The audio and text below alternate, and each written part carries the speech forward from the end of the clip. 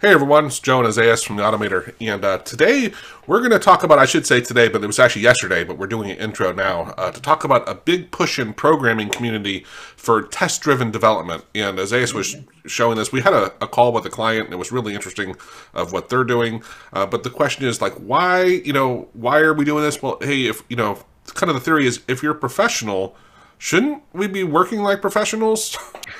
Definitely. And actually, the reason why it is not like a totally new movement. It has been for a few years, but it is gaining a little bit of traction, especially because of what you're saying, because more people are actually developing software professionally. And we're saying like, hey, in accounting, you have double booking, right? Which is you're doing the same thing twice, right?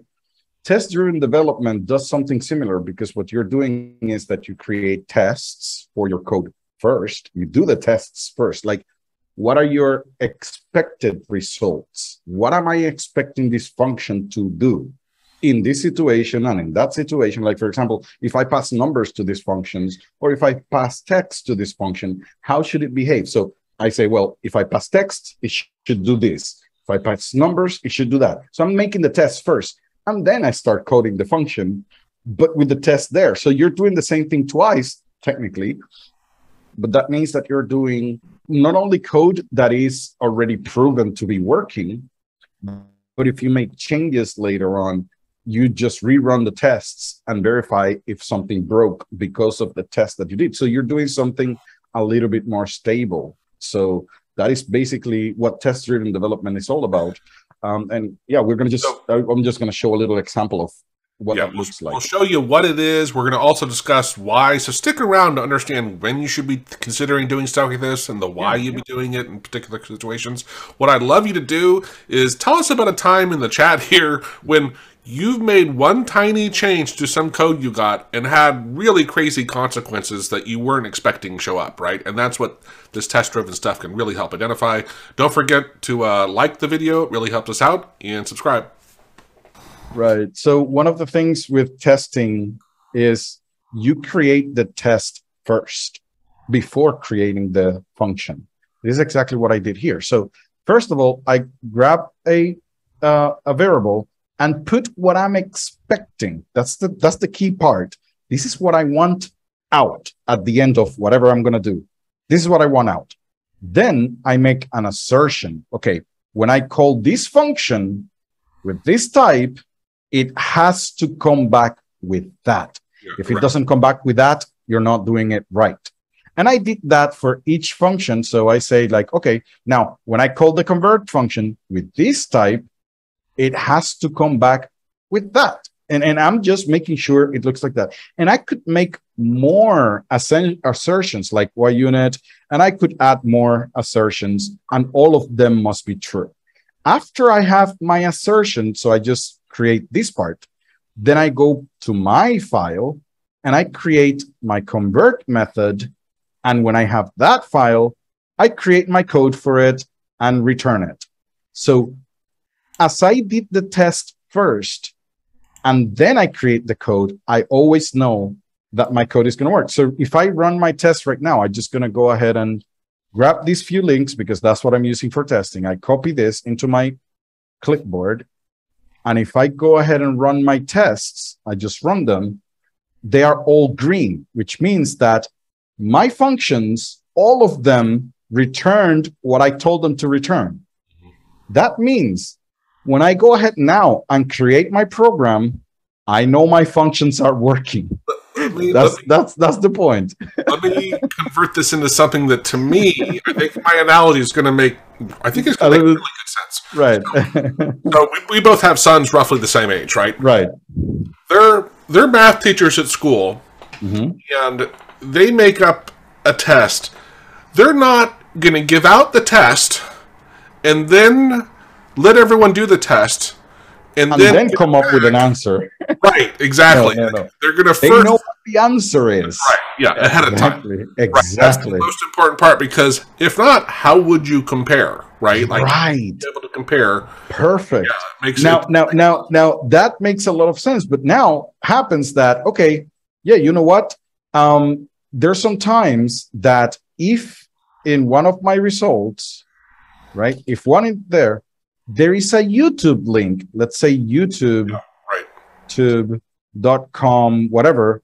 Now I wanted to not only put the link however it was, but I want taken from YouTube. And now I'm going to make another assertion in the wiki one, just like that, just making the assertion. But now I'm expecting the YouTube link to work. What is going to happen right now is that my function doesn't take that into consideration. It should fail. So right now, if I go ahead and save this and go here, copy my stuff, now one of them should fail. You notice that now it failed. And now I know that this is when somebody says, hey, something is not working. Now I have to create my expectation. Oh, yeah, it's true, it's not working. Now I have to modify my code to take that into consideration. Okay, if in string, in str, this type is the data href, so I have to put this down here. Data f href, and I put YouTube, do something, right? So now I have something in there. I'm going to modify my data that at the end, my function is going to return what I'm expecting out here until this thing returns green. When it returns green, I know that I'm doing it right. Now, why this is good? Because at some point you're going to say, okay, let me add a new feature. Let me add something. When I add the feature, will everything break? No, I will find out right away, because as soon as I make my tests, something is going to come up red. So let's actually see if, this, unlike most examples I gave you earlier with our kids and their math teachers, right? If a math teacher adds a new question to their test, it rarely is that going to have any effect on anything else.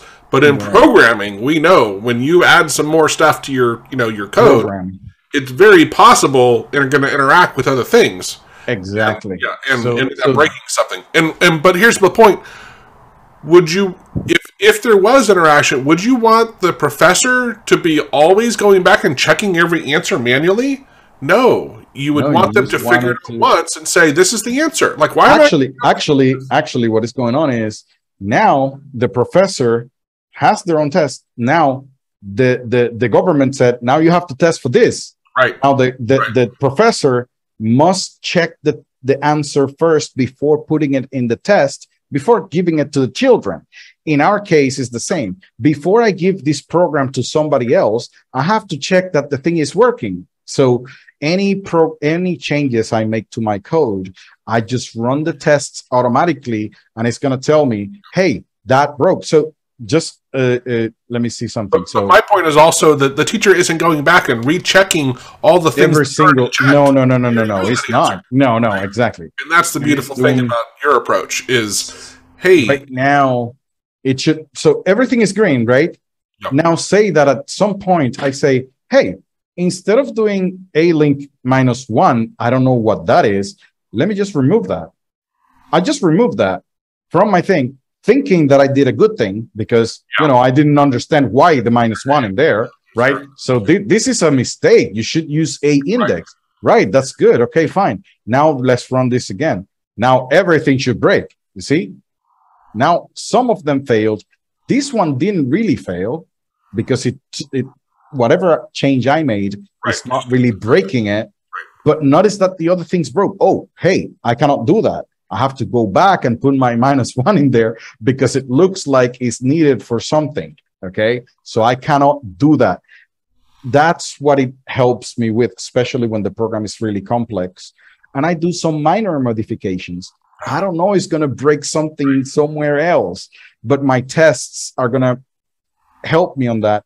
But as soon as you understand, tests are just having a result and just comparing your method to the result that you're expecting and adding many of them. You can add different type of things in here. You can make different type of assertions.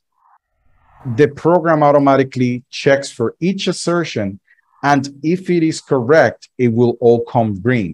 If it is not, something is going to be red. That's the idea behind test-driven development. Cool. Thanks, man. Yeah, I'll in the link on the page right now, you see that's the link that Lexicos uses in what he's testing and developing things around AutoHotkey. I know you've used it for stuff too, right? It's just a great approach to be much more robust in. As soon as you start making programs that are a little bit complex, I would definitely recommend you checking your functions. If you're just doing one-time thing or just simple code, don't bother with this, because this is just adding complexities. But if it is something that you're gonna give to other people, that was the one I was going to say. I think it's both. It's how complex is it, and then am I giving it outside of my environment where things might go crazy? Hey, you know what?